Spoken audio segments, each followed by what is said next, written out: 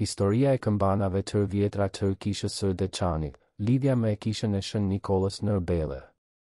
Kisha e Deçanit në Kosovë është një prej ndërtimeve më të rëndësishme të artit të mesjetës në Ballkan.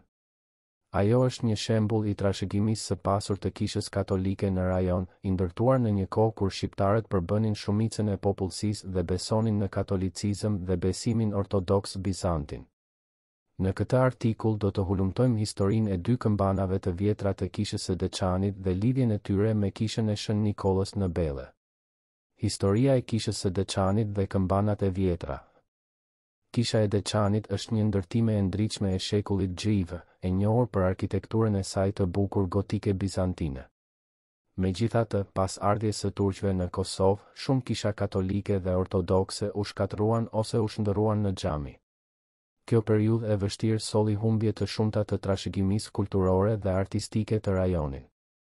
Në këtë kontekst, dy këmbanat e vjetra të Kishës së Deçanit erdhën nga kisha tjera katolike, veçanërisht nga kisha e Shën Nikollës në Belle.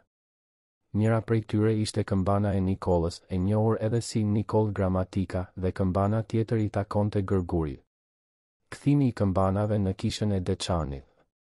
Këto dy këmbana u vendosën në kishën e Deçanit, duke i dhënë një vlerë të veçantë kësaj ndërtese të shekullit gjivë. Përkundër sfidave të periudhës së shkatërimit dhe ndryshimeve të theksuara që ndodhen në atë kohë, këto këmbana mbijetuan dhe u kthyen në një simbol të rëndësishëm të trashëgimisë kulturore dhe besimit katolik në Kosovë. Roli i këtyre këmbanave sot. Sot, këto këmbana të vjetra janë një përbërës i rëndësishëm i identitetit kulturor dhe fetar të Kishës së Deçanit. Ata shërbejnë si dëshmi e ndërtimit të kësaj kishe të lavdishme dhe historisë së besimit katolik në rajon. Këto këmbana janë përdorur për shekuj në lutje dhe celebrime fetare dhe kanë mbetur një trashëgimi e çmuar.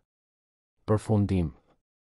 Historia e këmbanave të vjetra të Kishës së Deçanit dhe lidhja e tyre me kishën e Shën Nikollës në Belle është një pjesë e rëndësishme e trashëgimisë kulturore dhe fetare të Kosovës.